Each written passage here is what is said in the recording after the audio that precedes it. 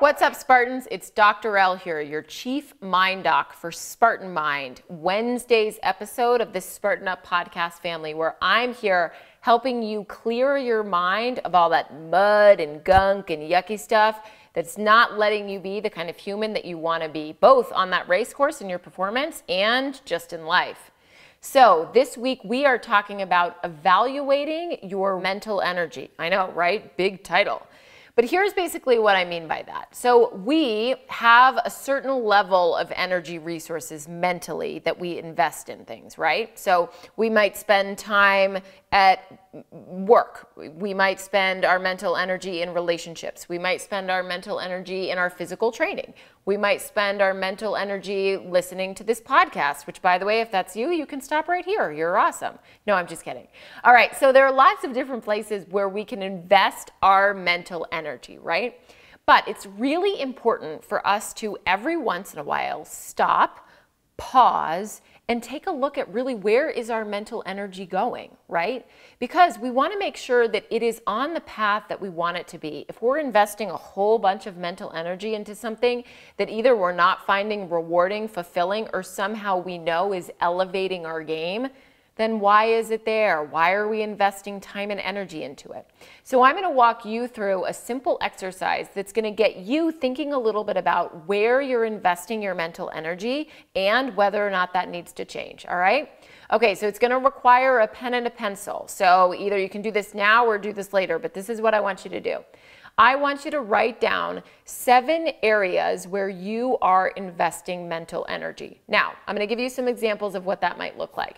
You might be investing mental energy in your family, in friends, general relationships, work, maybe going to church, extracurricular activities, reading, movies, Spartan activities, physical training, okay? Those are just a bunch, but you can definitely come up with your own, okay? So I want you to name 7.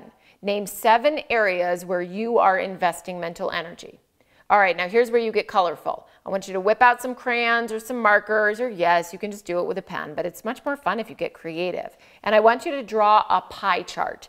And then I want you to split up those 7 areas where you're investing mental energy into what percentage of the day actually goes towards each area, okay? So you might be spending 20% on family, 10% on physical training, 30% at work. You get the idea, okay?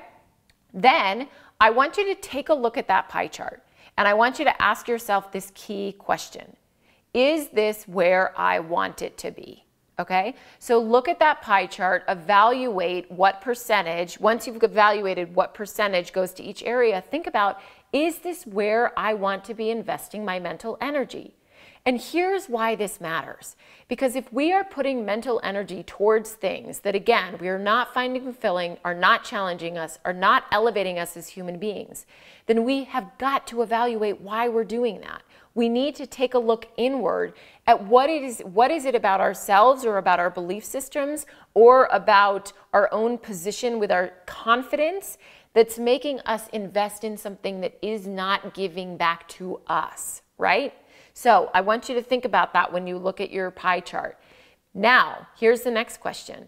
If it's not where it wants to be, what needs to change? So this is where I want you to draw a whole new pie chart and then put in the areas with the percentages that you would prefer them to be. Okay, so let's say you're only giving 10% of mental energy to your family, but you want it to be 20. The new pie chart needs to include 20. You need to rearrange your pie chart so that it's where you want it to be, all right? And that's how you evaluate your wheel of mental energy and get your mind on track with where you want it to be. All right, now I want to make sure that you know that we are your resilience family. We are here for you Monday through Monday with different Spartan podcast episodes. We've got Spartan Up on Tuesday with Joe DeSena and the team, Spartan Mind on Wednesday, Spartan Way on Thursday with habits, little nuggets that you can take home with you, Spartan Athlete on Friday. We are bringing to you the very best in wisdom for your mind, body, and soul to get you to the place that we know you want to be. I'll see you next time. where every Wednesday I'm here working to like help you get through all of the, can I start over? I would love to. Okay, don't be mad at me.